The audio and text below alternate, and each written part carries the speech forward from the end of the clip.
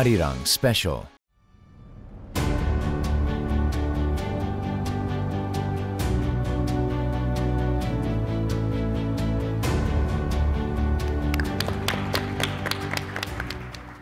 Hello everybody, and welcome today to this panel discussion on the eve of history, as they're saying. So I'm delighted to be hosting here today and to introduce you to our panelists. So I'll start at this end. We have Professor Kim Jin-hyung from Handong University in South Korea, an international relations specialist. Next to him is Dr. Kim Ji-yoon from the Asan Institute for Policy Studies in Seoul. She is an expert on American politics and polling in particular. Next to her, we have John Delury from Yonsei University in South Korea, actually an expert on China, but also very interested in North Korea and this process. And then next to me, we have Sean Ho from the Rajaratnam School here in Singapore, who'll be able to give us a local perspective on these talks. So thank you very much for coming along. We'll talk for about 90 minutes today, and I'll ask a few questions to start off, but I really hope that this will be an interactive discussion, and I encourage you all to ask questions of our panelists up here, so please do store up some good ones for them. So first up, there is a lot of noise out there about the summit. I thought I was taking a break from Twitter to come here, and then I see I'm actually right next to this little Twitter bird. But there's a lot of noise, a lot of naysayers, a lot of doubters, a lot of blind optimists out there for, what is really an unprecedented event. There's a lot of commentary that this is Groundhog Day, this is 2005 all over again, this is 1994 all over again. But this feels quite different to me as a reporter. And I wanted to ask each of our experts, first of all, just to give us your 1-minute outline of what each of your expectations are for the summit, what you think we can expect to see tomorrow. So we'll start with Professor Kim. Yeah, I'm kind of positive side. I think it's right now, we are in the kind of eye of the perfect storm, right before epic making history. So many things is going around, and due to the characteristic of two leadership, so many different predictions and the rumors. But I think it's positively, I'm seeing this as it's going to be a successful outcome. Only part I'm worried about is how detailed the agreement. Mm-hmm. Okay, great. I largely agree with Professor Kim, but I'm still cautiously very optimistic though. Well, at this point, I think the two leaders, both of them, they put too much at stake, political stake and political capital in there. So I also expect a successful summit. But the beauty is always in the eyes of the holders, and how to interpret it, it depends on how you see it. Some people probably have some more stringent standards. So other people will say, well, this is really important significance just by the fact that those two people met. But all in all, I think it will be successful, and it's a history, no doubt about it. And then we'll see how detailed, as Professor Kim said, tomorrow. Mm-hmm. Dr. Delury? Yeah. Well, this is just the 1-minute starter. This is the 1 minute. So we'll get into these things in more depth, but I would say I'm trying not to have any expectations. Mm-hmm. Sort of picking up on the Dr. Kim's point. As someone who is basically an advocate of engagement, mm-hmm. and basically thinks this is a good thing, the danger, particularly, in general, but in dealing with North Korea is, you arrive at the conclusion before the thing occurs. And so, I think at this point it's probably better for us to think through and recognize just how we got and where are we, rather than setting up expectations, but also in the sense of assuming this is going to work just because you wanted it to work, So I'm trying not to have any expectations. Okay. Hopefully that was a minute. Sean? Yes. I see I'm the only Singaporean on the panel, so I think it's going to be nice to kind of welcome everybody here to Singapore first and foremost. For me, I'm cautiously optimistic because I think this is really a historic opportunity, and I think both of the North Korean chairman and the US president will realize that this is such a rare chance that may not come again for a very long time to come. So I think in that sense, there will be some kind of basic agreement. But the tricky part, of course, is what next? What happens after 12 June? Will they stick to the agreement? Will there be some obstacles that come up along the way, either through subsequent negotiations? So I think, I'm cautiously optimistic about tomorrow. We'll have a good outcome. But then again, it is the start of a very, very long journey. I mean, I guess the question is, what is success? What is the definition of success or a good outcome in this summit tomorrow? And I mean, for Kim Jong-un, probably it's a success just because it's happening. He's going to have these photos that can go on the front page of the Nodong Shinmun on Wednesday morning, showing him as the peer of the leader of the United States of America, right? But President Trump has basically signaled now, he's been dialing back expectations over the past few days and has signaled kind of that he would almost be happy with a meet and greet as well, that this is the start of a process. Perhaps, the pilot episode of the next, reality TV series that's going to play out in a number of stages over the next few months. But in terms of kind of substantive, putting us on the path to a diplomatic process tomorrow, do you think it matters if it's just a vague agreement in principle, very similar from what we saw on April the 27th at the Inter-Korean Summit? Or does it need to be, to make a difference this time, does it have to be a detailed outline for denuclearization, for normalization, for sanctions relief? Like what is the definition of success for you? Okay, let me answer that question. I think both leaders need definitely photo sessions.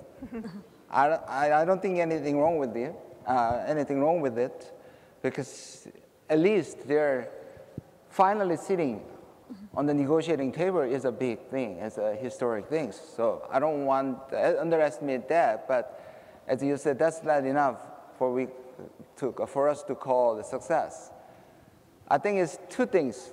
I think whether it's abstract or vague or detailed roadmap,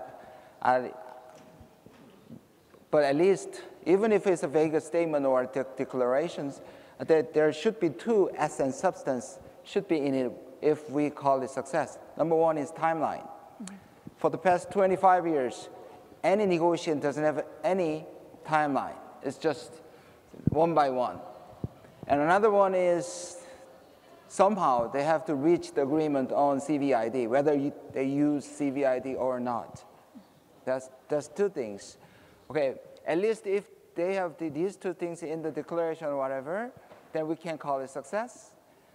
But if we can, it's a great success, and then in this more detailed, especially the beginning part, front part, how many and how much, how big North Korea can concede and promise to do. That's what I think. Well, I don't really think Kim Jong-un is only looking for a part of a photo you probably have read the Nodong Daily News that they were covering it pretty sincerely and what is going on, and he's in Singapore. So that means also he's putting a lot of effort in there, and he really wants the successful summit result. And I agree with Professor Kim that in order to be successful, then it needs some timeline. It's not really the vague and the good the relationship we're going to build on. That's all, yes, it can be BS, I'm sorry. But so it can be concrete with the timeline within the 3 months, within the 6 months, that we can do this and that. That would be really meaningful, and it has a huge implication, I think. Well, the reason that I think it can be successful, one of the reasons is because Kim Jong-un flew here. Otherwise, there's no necessary for him to do it, even using the Chinese airjet. So we are thinking that, and also if you compare that with the agreed framework in Geneva in 1994, the person who is signing agreement is totally different. It's Carlucci and Kang So-tu cannot really compare with, the Trump and the Kim Jong-un. So that's one of the reasons why a lot of people, and also Korean government says it can be successful if there's any joint statement. And also if there's a more detailed part, it can be a timeline, it can be the method, then we can call it pretty much a success. Yeah. Dr. Kim, why do you think Kim Jong-un wants this summit? Why is he so eager for it? Well, if you look into the North Korean society right now, I mean, it needs, desperately needs investment from the foreign companies and the foreign countries as well. I mean, the sanction, maybe it's not really working at this point practically at the people's level, but a lot of people and experts are expecting that it's going to be in effect in the people's daily life, probably starting from the end of this year. So he promised that he's going to improve the people's lives economically, and it's going to be 30, if I remember correctly, of his 5-year economic plan. So this is a really critical point, a critical year for him. So he really needs to do something economically, and then at this point he needs the sanction to be lifted. Yeah. And John, as our resident American, I'm going to ask you, what does President Trump want from this? What is motivating him to come to the table? Oh, that's mean, Anna. I haven't lived in America in quite a while, so I think Dr. Kim is the America expert. No, I'd rather respond to your original question. Okay. I'm very interested in the text. Hopefully there's a text. I guess we don't know for sure that they will release a text, but I think they should. I hope they do. It seems maybe they're still scrambling to get some of it done, but that could be okay. So recently, in anticipation of this, as you mentioned, I work on China a lot and US-China relations, and so I went back and looked. Again, I looked at it before, but at the Shanghai Communique, the classic text. This is the testament to the diplomatic genius of Henry Kissinger, if you believe that, and sort of the perfect communique by some standards in 1972. And I think there are some analogies, Nixon going to China with this meeting in Singapore. So it was interesting to look at that text and reflect a little bit on it. And actually, reading that and my own view of what's going on and what's important about going on, I'm looking for different things. I'm not so interested in the details. If CVID is in there, that's great. However, as far as Americans are concerned, the skeptics of this process, if CVID is not in there, they're going to say, see, there's no CVID. If CVID is in there, they're going to say, you can't trust the North Koreans. They just say they're doing CVID. So to some extent, it doesn't really matter. What I'm interested in is not the details, but the language and the spirit of the communique, if there is one, and how much the two sides are able to communicate to their publics, to the North Korean public, to the American public, that the two sort of teams and leaders are able to communicate, we're really ready. We are in a position, both sides see we really can transform this relationship. And to me, denuclearization is a manifestation of that. But the core of it is transforming the relationship. So that's more the framework that I will use to measure the success or not of the document. Can I add something? Sure. Yeah, I agree with you. But yeah, whatever the result is, especially skeptics in Washington actually very ready to attack, criticize this. But considering that, we need some kind of substance, some kind of a promise or timeline, because we already went through the up and downs, those derailing moments like a couple of weeks ago. So that means we need some kind of defending the result that can defend those backlash. Yeah, if I may, I agree with that. But to me, that could be in the document, and it's not bad. But again, almost more important than the document or relating to specifics would be actions. And they could be announced as well as written in. But that is something that I'm looking for. Can the two sides announce commitments, actions they're going to take, so-called front-loaded things, fairly big steps people say, wow. Not the word CVID, but concrete action on both Right. sides. And that would very much strengthen the spirit of a document that articulates a new framework for the U.S.-North Korea relations. Yeah, obviously denuclearization is the big focus in the United States and the thing that everybody is focusing on there. But I was kind of struck by the editorial in the Nodong Shinmun this morning, which seemed to put this in a much bigger context. And it talked about how this is the start of a new era. And it was talking very much about normalization. It was looking that this is not just denuclearization, it's also a peace regime and, you know, the bigger picture, looking at 70 years of history on the peninsula here. So, and obviously that's something that's very important to South Korea.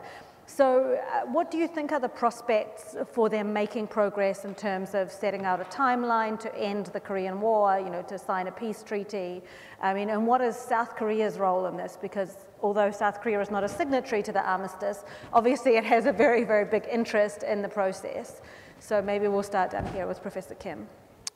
Yeah, you're right, because this, I think it's most, I think South Korea is really in a kind of quiet. They're waiting for the good result. They're very careful, they're very cautious, but they don't want to overdo it at this time. Yes, you're right.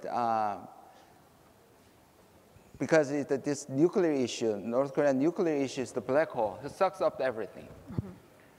But President Moon, I don't think President Moon thinks this is the whole process of peace process. This is part of peace process, but it is big. It is like a main gate to go through. And then after that, then finally we can start peace process. So this is the gate we have to pass. In that sense, because it looks like Korea is kind of past. It's between the U.S. and North Korean dealing. But after that, I think they're ready to take driver's seat again. Well, you know, in the Panmunjom statement, there are basically two messages. One is about denuclearization of the North Korea, and actually it is the Korean Peninsula. And then the second message that struck to a lot of Korean people was ending the war. So they said, we will declare the end of the war within a year. It may sound weird, but to a lot of Korean people, maybe the ending the war is more, how can I say, it has more meaningful than the denuclearization of the Korean Peninsula. I mean, this is a traumatic memory for a lot of Korean people. I mean, even myself, in my generation, we were educated that, you know, how fearful, how scary the Korean War was. And then, even though we have been living in almost like 70 years without a war, but you know, every time there's a provocation, that people start to have their traumatic memories. So I think that is probably the point the South Korean government can actually get in. I mean, this denuclearization, of course, is important to Korean Peninsula and South Korea as well, but it is the matter should be resolved basically the North Korea and the United States. But if you go over this phase, after this one, if there's a talking and discussion about ending the war and the declaration and maybe the peace treaty as well, then that is where the South Korea that absolutely going in. And this is a very important Korean people. Yeah, well, of course, everybody is like in agreement in principle that ending the war is a good thing, right? The devil is in the details here, and that it's at what price. What does North Korea want for this? Like, the Moon government in South Korea has been quite adamant that Kim Jong-un is not insisting on the withdrawal of American troops from South Korea. But I mean, would anybody like to speculate on what kind of wiggle room there is in there, whether this will lead to a scaling back of military exercises, joint military exercises in South Korea? Or, kind of when we talk about ending the Korean War and a peace regime, what are the steps to get there? Sean? Yeah, so I was at the Shangri-La Dialogue recently, and I remember the speeches that were given, and I think the US position is very clear.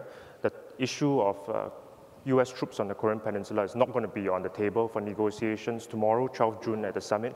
And I think that's a wise move because that is obviously a sensitive issue. And to put that on the table at this point in time, I don't think it will help the process. I think it's something that will come up at a certain point in the future, but not mentioning it now is a good thing. Keep the momentum going and focus on the denuclearization issue first. Dr. Kim, do people in South Korea feel worried that this might be on the table, especially given that President Trump has talked about, you know, these rich countries should be paying to defend themselves? Like, are people worried that this may lead to a, you know, scaling down of USFK? Well, I didn't really conduct a public opinion poll recently because it's always a fickle, not the public opinion, but President Trump, who knows that he's going to cancel or whatever to. But at this point, a lot of South Koreans have a really high expectation and hope for this summit to be successful. And maybe because of that, the President Moon Jae-in, his approval rating went up again. So it's usually around like a 70–75% level. So. Well, I don't really think that is the matter or issue at this point. They just want to see that those two big men, you know, happy together and handshakes and have some agreement which can bring the peace in the Korean Peninsula. You know what? Because I think if there's like since 2013, you know, kind of crisis situation ratcheted up. You know, so people are really afraid of and even tired of being in the crisis situation. So Korean people are really focused on it at this moment. Ironically enough, if we didn't have that kind of crisis moment, I don't think people really concentrate on this peace process. So ironically, people are really desiring for peace. So that's why one of the reasons why Moon Jae-in is so popular and support from the people for this peace process. You know, if I could jump in on the U.S. troop issue, we talk so much about that. There's very little discussion, at least outside, about, you know, the U.S. troop presence is quite small, really, at the end of the day. I mean, it could probably go smaller without compromising security. But to begin with, I mean, if we're talking about a real war, 28,500 or 30,000 American troops are not going to be the ones protecting South Korea, nor are they going to invade the North, right? It's our students, the male students, who are conscripted into an army of, what is it, over 600,000. South Korea has one of the largest, you know, armies. I mean, it's quite unnatural, the fact that South Korea, at its level of economic development, needs universal conscription. So I think this leads to another issue, which is, if this is a real process,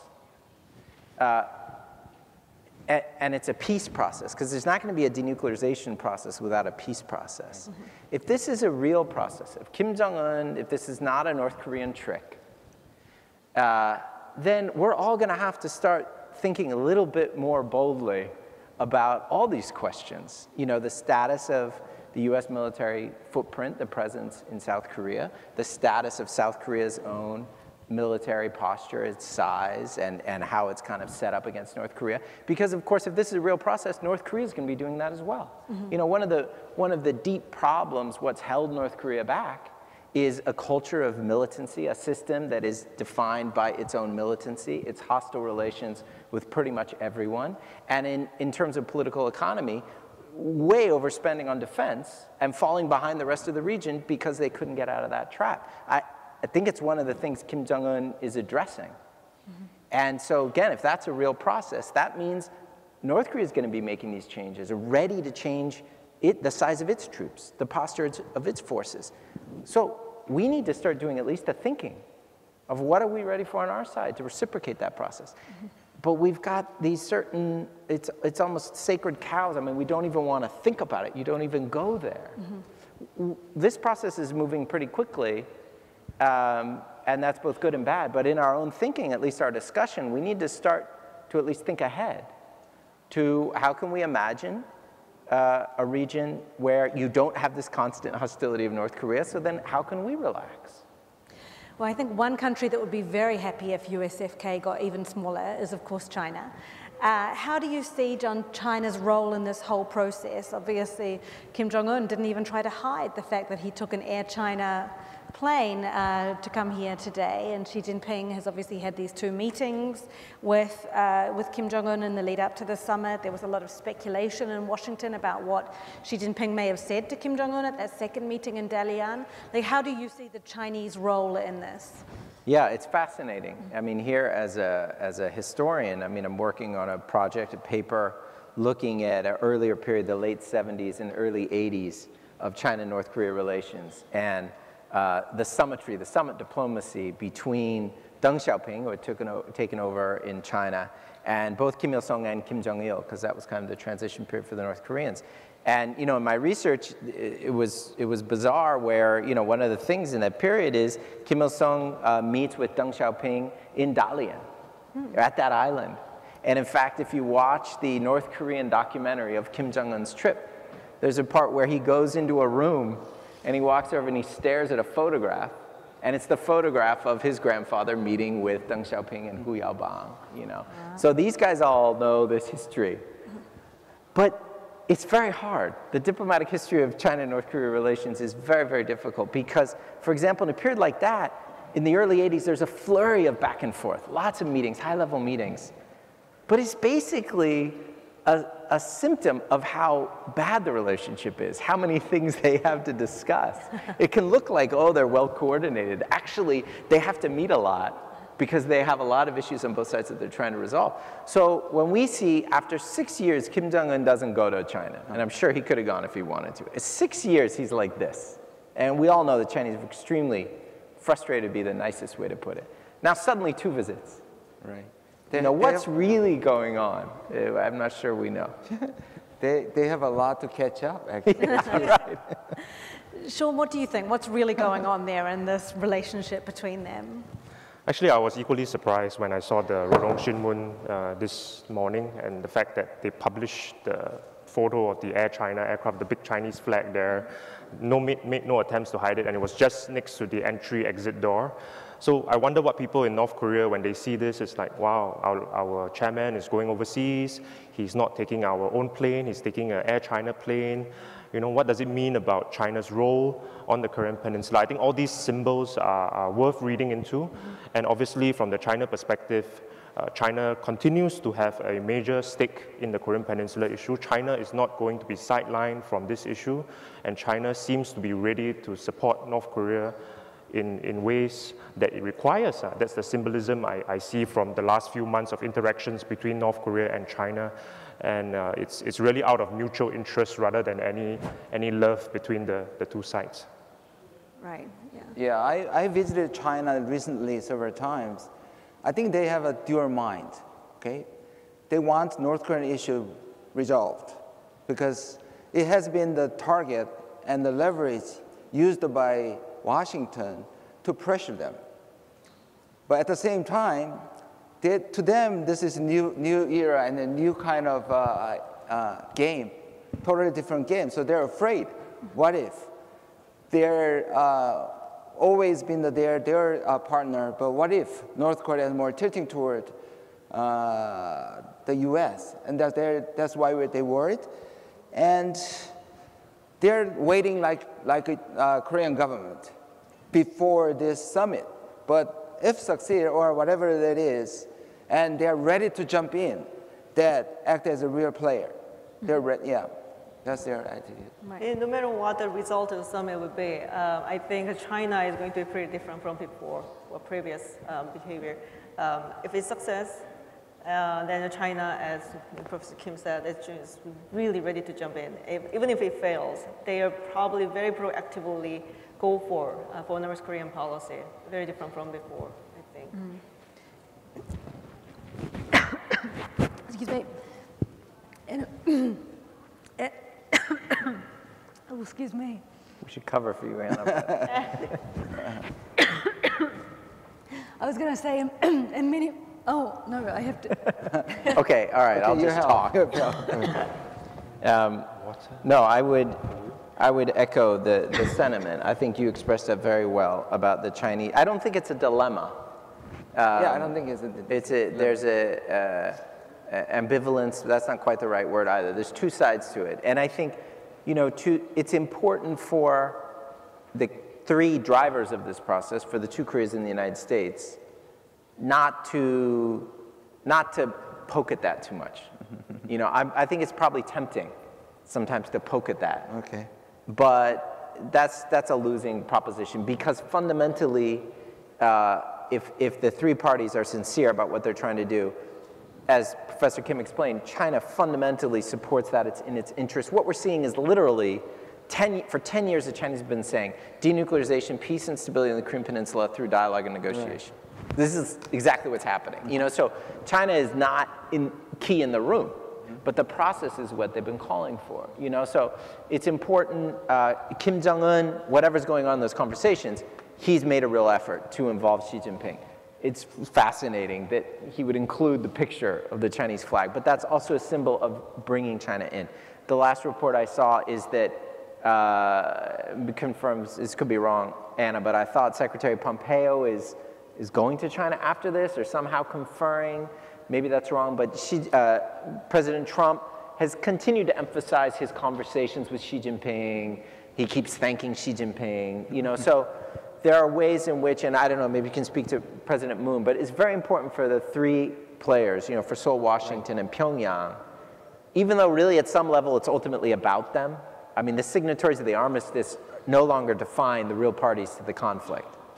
But China is critical to progress, and so it's important to keep China constructively engaged and involved. Mm-hmm. Thank you. One other issue, I think, which, it's striking that it's kind of disappeared in a way when you think back to President Trump's speech in the National Assembly in Seoul in November last year, when he was describing North Korea as a hell on earth in which no one should live in and things. And this kind of human rights discussion has entirely gone away in the official speak, really. I mean, President Trump has said it did not come up in his meeting with Kim Yong-chol in Washington. Do any of you think there's any space here for human rights to be discussed in this forum? Do you think it should be? Do you think President Trump will bring this up and view this opening engagement process as a way to not just reduce the threat to the outside world, but as a way to, reduce the threat inside North Korea to the North Korean people? Well, I'll jump in quickly. I do, strongly. But I also see in my own thinking and language and in what I hear, I feel the lack, there's a void in finding the opportunity in this new pattern to advance human rights or advance the human flourishing of the average North Korean. Because you look at Nick Kristof wrote an op-ed I just read this morning. It's very strong, and I know what he's trying to say. But there's also something, our human rights language about North Korea is really from last year and previous years when we're not really dealing much with the North Koreans, and they're not showing some of these positive tendencies and the kind of opening that we're seeing in Kim Jong-un. And so it's very difficult. How do you continue to advance the interest, the cause that we feel in promoting, decreasing the suffering and promoting the security and the rights of North Koreans in a way that encourages this process, rather than it does run the danger of shutting it down, and then it's a lose-lose, because the previous approach, I think it's hard to argue it's been, the censure and the criticism. I think it's hard to argue that has resulted in an improvement of human rights on the ground, which is the goal, right? That's the goal. So I'm not sure anyone's figured out how to articulate how to bring it in. Yeah, let me add to that. Actually, I think there should be the moment for the right time. I think human right is important, and it should be dealt somehow and someday. We have a history, and actually U.S. has a history of, like a Vietnam case. They didn't bring the human rights issue at front. They can, and a Helsinki process, actually 3 processes in time series. First, no aggression pact, and then inter-bloc exchange or cooperation. And the last one is the human rights issues. I think we should bring in someday, but I don't. This time is like a beginning point of making confidence or trust. So I don't think it's a good idea right now is to put this. But and North Korea knows that it's coming. Well, if I just add on just 2 lines, probably at the time that the U.S. decides to normalize the diplomatic relations, that's probably the time that they raise the human rights issues. I mean, if you look at how the U.S. normalized diplomatic or established diplomatic relations with other countries, then there was always the human rights issues came up. So that's probably the part or time, the right time, I would say. Otherwise, at this time, I mean, that's the beginning of the talk. It's too much of risk to raise. So I agree as well that human rights is important, but again, because it is a North Korea-US summit, and from the American perspective, the #1 priority is the denuclearization issue, the denuclearization process.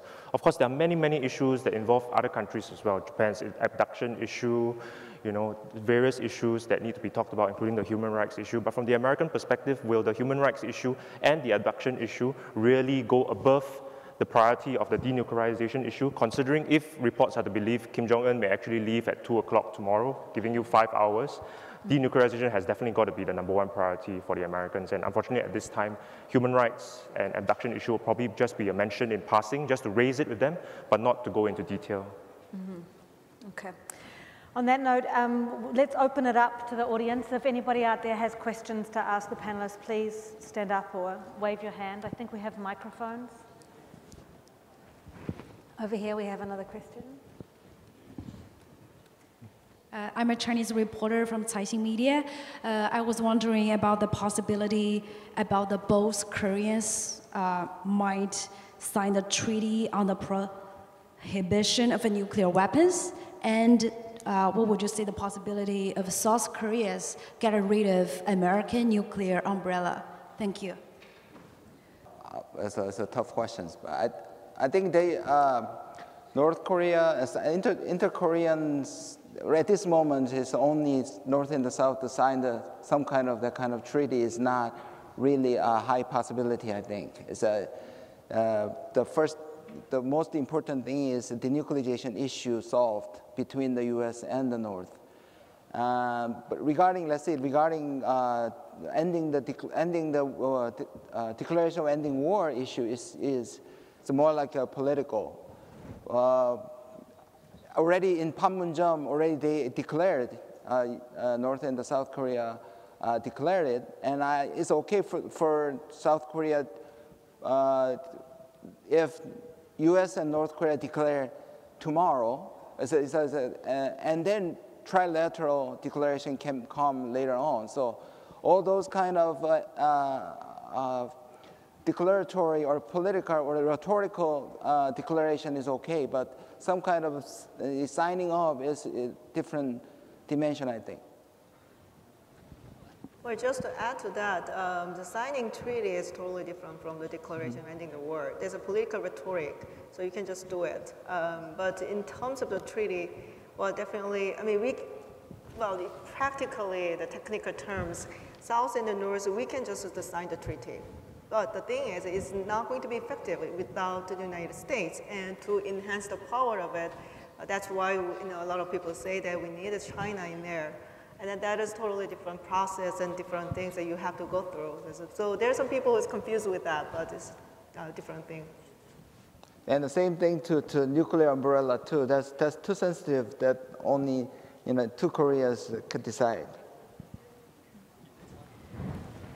How about over here? I think there's a question on this side. Hello, my name is Carissa. I'm from the Straits Times in Singapore. My question is, what is the most likely outcome of the summit and how will it affect South Korea, particularly President Moon Jae-in? Thank you. What is the most likely outcome of the summit and how will it affect President Moon Jae-in? Oh, she's over there. I couldn't see her. Sorry, I'm like behind everything. I still couldn't see her. How will it affect the popularity of Moon Jae-in, and what's the Well, it's already reflected in his approval ratings. As I said, his approval rating, I think it was the highest before and after the Inter-Korean Summit, the first one, was over 80%. I mean, after 1 year, he's still maintaining over 80%. It's an amazing number. But at this point, I think I briefly mentioned, it is between 70 and 75%, so which is pretty high. And well, Inter-Korea Summit was important and increased and improved his approval ratings. And after this summit, North Korea and the United States Summit, if it turns out to be successful, then it's going to, of course, add more numbers. So he can probably pick up some numbers. Sorry. And just to add to that, I'm not sure President Moon needs a tangible, concrete outcome. You know, if there's a particular deliverable. Obviously, the more detailed North Korea's commitment to denuclearization, the better. But even a general one essentially passes the bar, you know, of anyway moving this process forward, and then would allow President Moon to pursue the inter-Korean peace, because you know there's a whole set of issues that the two Koreas can work on to improve their relationship, security, hard security things. And reconciliation, cultural exchange, all, you know, softer things. And so even just okay, so long as there's not a meltdown here in the next 48 hours or on Twitter directly afterward, then President Moon can just say, okay, that went well, and you know, full speed ahead on our inter-Korean process. And you know, that he can't get much higher in terms of his approval rating, so it'll just keep going high. You can go to 90%. I guess. Yeah. If it gets to 90, he begins to get into joke territory, yeah. and Middle Eastern dictator territory. It counts against him to go higher. But also, I think, like from my perspective, covering all of this, it seems like he's already been successful in that he's got rid of the bloody nose talk and things. The specter or prospect of military action is gone, so that maximum pressure is over on this path again now. But you know what? Last year, actually, he was misunderstood as like a zigzagging or wish-wash, or sometimes it's called mungunhae, because he's too much inclined to support maximum pressure of Trump. But now it is interpreted as he's a really patient, really actually strategic patience is his word. Yes. I kind of disagree with him though at that point, because the way he behaved last year, I mean, he was showing how he's pro-America and also he's pro the U.S. ROK-U.S. alliance. And that actually gave some confidence to a lot of South Korean people that, you know, because there's always questions about President Moon Jae-in. Is it too pro-North Korea? Is it too, lenient to North Korea? And that by showing that attitude, I think he actually get rid of all those concerns. And then he could actually move very proactively this year. So that's strategic positioning then. Okay, I'll take it. Rather than strategic patience. Okay. Okay, Don Kirk's got a question down the back. Hi, thanks for taking my question. I just had a small question to ask Mr. Delury. He talks about South Korea's 600,000 man army and suggests that maybe the draft isn't a good idea. He neglected to mention North Korea's 1.2 million man army. I wonder whether he thinks that the two might be reduced in tandem. I wonder if you could address that side of the question, which he happily ignored. Well, I didn't. If you look back at the transcript, I said in the context of North Korea changing its posture, South Korea and the United States can change theirs. So, no, absolutely, a reciprocal process, and I think, again, that's what Kim Jong-un actually wants. And he said as much. I mean, part of what he did in the first 5-6 years of building up this nuclear deterrent was a cost-saving measure to probably bring down defense spending. It's probably one of the reasons why the North Korean economy has been growing by our best estimates, or at least stable, despite a decrease in foreign trade and investment. Probably one piece of that is, I would suspect, He's already finding ways, they're finding ways to reduce defense spending. And so you could just do more of that. And for the two Koreas to do it together, that's the whole point. I've always been interested in the argument of North Korea's nuclear program as an economy measure. So far, there's been no statistical evidence of that, but it's a fun argument to make. But Thank you. I wasn't aware that Kim Jong-un had actually called for a reduction in the size of North Korea's armed forces, which, after all, take up a huge, help resolve a huge economic and unemployment problem for a number of millions of people. Has he actually called for that, or did he just say that he'd like to spend less on defense, or what? Maybe I guess I missed something. Right, the latter. Called for reduction in defense spending, not specifically. He didn't call for reducing the 1.2 million man army, No. did he? Nor has South Korea. Okay, moving along. Who else? In the front row here. Hi, my name is Hyung, and I'm with the BBC Korea. My question is to anybody who wants to talk about this. So there's a possibility of establishment of diplomatic relations between North Korea and the US. And one thing that I heard recently that was very interesting to me was that having the US as the arch enemy is basically what the North Korea is all about. So North Korean regime's justification has to do with having North Korea as an arch enemy. I'm wondering, so this establishment of the diplomatic relations between Washington and Pyongyang, how would the average North Koreans take it? And do you think the transition would be smooth? Would anybody like to answer that? How would the average North Korean take? You're not average American, but why don't you try? Well, all right, yeah, since I'm not African American either. I mean, it is such an interesting question. I guess one way to think about it, and we don't know the answer, one way to think about it, as imperfect as it is by analogy, you know, and insofar as there's an element of an analogy to Nixon's visit to China and to the very sudden normalization process of US-China relations, you know, at the time that happened in 1971-72, you had very similar dynamics where the whole, you know, Chinese machine, the communist propaganda machine, was not over the Korean War and was fighting a global campaign against American imperialism. It was still the depths of the Cultural Revolution.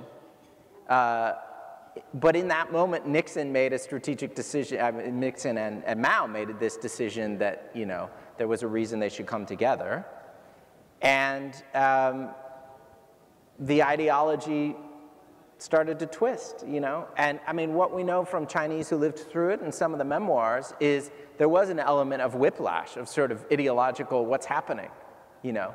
And I would expect that North Koreans are going through that now. I mean, if you just kind of glance at their daily newspaper, the last 6 months, you know, there's sort of Kim Jong-un with a new foreigner every day, you know, and showing up. Remember when the K-pop stars went? That was one of the real kind of mind-blowing. And this moment, Sean talked about the Chinese flag, and he's fine with that, you know, getting off the airplane. So I think, I don't know the answer to your question, but it's such an important question. I think that process is already happening now, you know, where North Koreans are getting a whole new set of messages from their leadership, from Kim Jong-un, about what kind of relationship he wants North Korea to have with countries that has been very hostile, to something where, no, we can be partners, we can get along.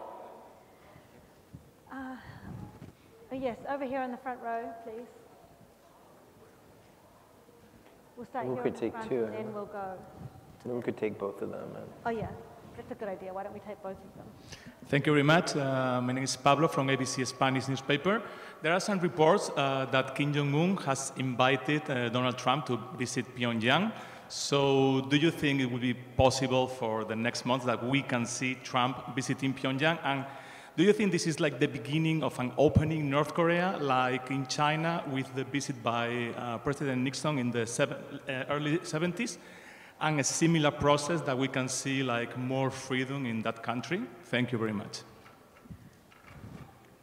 Anyone want to place bets on a summit in Pyongyang next month? Yeah, well, I already lost bet, I think 2 bottles of scotch. Although the other person lost 2, but I didn't pick Singapore, so I'm already batting low percentage. But you know, I think that, again, even the most successful version of the next 2 days I can imagine, Donald Trump and Kim Jong-un meet again. And I do think it's natural. I mean, come on, it has to be on Donald Trump's bucket list to get to Pyongyang. And if this process is moving along, he'd have reason to do so.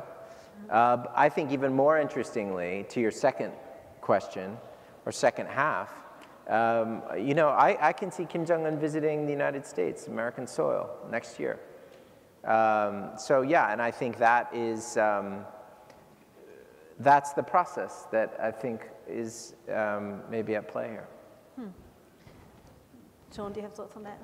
Well, it seems like it's a competition between who gets to go to whose capital first, you know, because, you know, first Donald Trump seemed to indicate that the talks go well, he's open to inviting Kim Jong-un to the White House, and now, apparently, according to reports, Kim Jong-un himself is also inviting Donald Trump to the White House.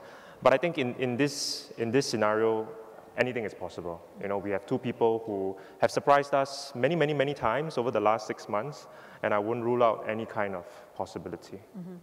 If tomorrow works out well. Yeah. Dr. Kim, do you think this is the start of an opening of North Korea? Yeah, yeah, of course.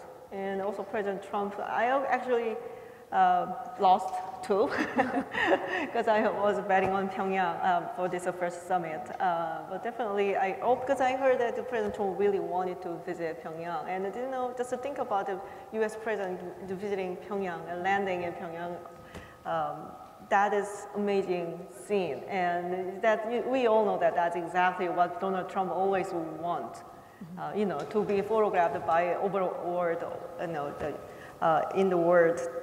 And yes, I think North Korea is also very much ready to open. And if you look at the old economy and how different the Pyongyang is, the people living in there on the streets, it seems that they are just ready to be invested. I think. Yeah. Great. Okay, with that, we will wrap it up. Thank you very much to the panelists, Kim Ji-yoon, John Delury, and Sean Ho for coming along for this discussion today. And thank you to the audience for your great questions as well.